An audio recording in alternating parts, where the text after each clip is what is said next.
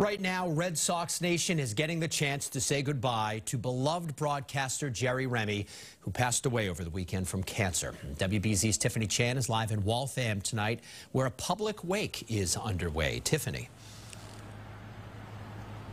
David and Red Sox Nation have been stopping by all day, taking a look around and really taking in their favorite Remy memories. Take a look. Remy brought the personality and humor to Red Sox baseball for decades in a way that made many fans feel like they knew him personally. I love watching the games through his eyes. Jerry was a legend, and even though we're, in his death, we're honoring him. Tom and Joni Norris were among the first fans in line at this Waltham chapel to pay their respects to the Red Sox Hall of Famer and broadcaster. Remy died Saturday after a long battle with cancer. It was very moving. It was beautifully done.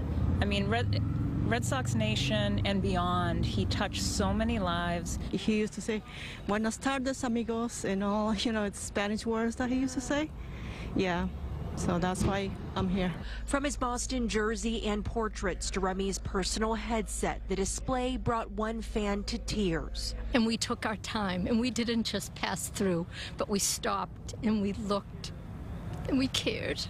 It was Remy's realness that captured the hearts of many. I mean, he talked about things that made him so human. With his story, with coming out with depression and cancer and his fight, and kept everyone happy. Whether it was his dancing or memorable chuckle on screen, those who loved him showed up simply to say thank you. He was pretty amazing, and I just don't know who would replace him.